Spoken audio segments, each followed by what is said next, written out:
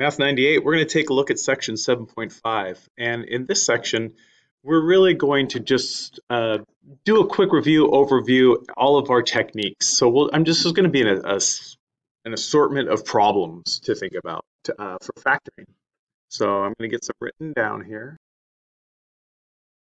and we'll start with these. So this first one just has two terms in it. And actually, before I go any further, in this chapter, in 7.5, if you look in the textbook, in the online text, there is a chart that has flow charts. It has all these directions like, if this, then use this technique. So it's a nice little grounding. So I really strongly recommend you take a look at that. So take a look at this first one. I've got two terms. First thing on everything, I'm always going to try to do is see if there's a greatest common factor. See if there's something I can factor out of it. And on this one, it looks like a 4 goes up into both of these and an x to the fourth. So I'm going to factor out a 4x to the fourth.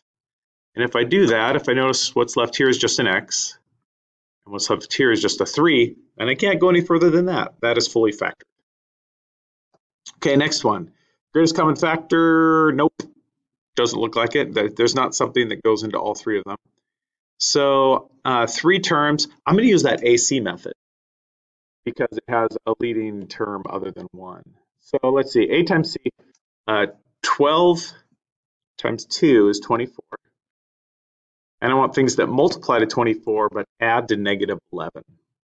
And so they're both going to be negative, right? Multiply to a positive number, add to a negative. So negative 1, negative 24. I'm just going to list factors till I find it. 12, let's see, negative 3, and 8, negative 8. I think that's it. Negative 3 and negative 8. So what I do now is I split that negative 11 up into a negative 3 and a negative 8. So I've got 12x squared minus 3x minus 8x plus 2. And now I do some factoring by grouping. So factor these two, factor those two. Just greatest common factor out of each of those. There's a 3x in both of these. So if I take out a 3x, that's going to leave me a 4x minus 1. And then in this one, I'm looking to match that 4x minus 1. So I'm going to take out a negative 2 from both of these to make this first term positive. So if I divide out a negative 2, that makes this a positive 4x. 2 divided by a negative 2 is a negative 1. So I've got this good match. Now I can factor out that 4x minus 1. And that is fully factored. There's my answer to that one. All right, this next one, a cubed minus 25a. Again, first thing, greatest common factor. Is there something that I can divide out of here? And it looks like I can get an a out of each of these. That leaves me with an a squared minus 25. And that feels good, but let's not start patting ourselves on the back just quite yet, because what's left in here, I can factor this. This is the difference of two squares, right? This is a squared and this is 5 squared, and it's the difference, subtracting them. So I can split that into a plus 5 times a minus 5. And now these are linear. So I'm done. There it is. That one is. All right, just a few more here. So I'm looking at this. Greatest common factor. Nope, nothing I can take out. And I could jump into that AC method. That would work.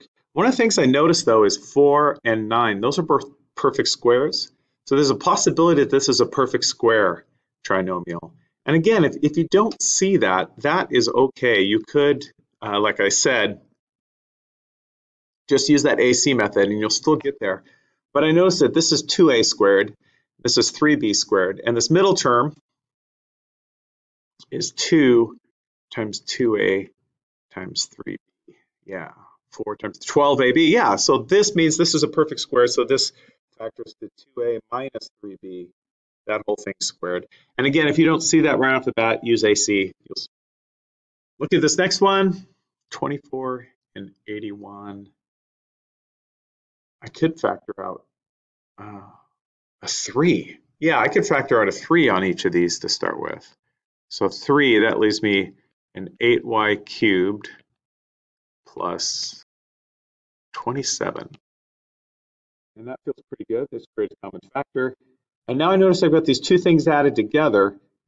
These aren't squares, but these are cubes. In other words, this is 2y cubed, and this is 3 cubed. So this is the sum of cubes. So I know how to factor that. It's the first one, same sign, same operator, the second one, times the first one squared, opposite operator now. So since that's plus, this is minus. The first one times the second, so 3 times 2y is 6y, plus the last one squared. And there is that one. All right, and taking a look at this last example, 1, 2, 3, 4. I've got 4 terms here. And this is a 6 and this is a b. My handwriting is outstanding, so I hope that you can see that. I'll try and make that look more like b. I hope that helps. So since I've got 4 terms, I'm going to factor this by grouping.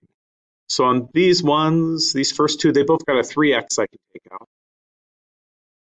And I'm looking for an x plus 2b to match to factor over here. So since these are both negative, I'm going to take out a negative 3a. Right? These both have a 3a in them. That leaves me an x plus, because I took out the negative, a 2b. Oh, great. These both have that in it. I can factor it out. X plus 2b times 3x minus 3a.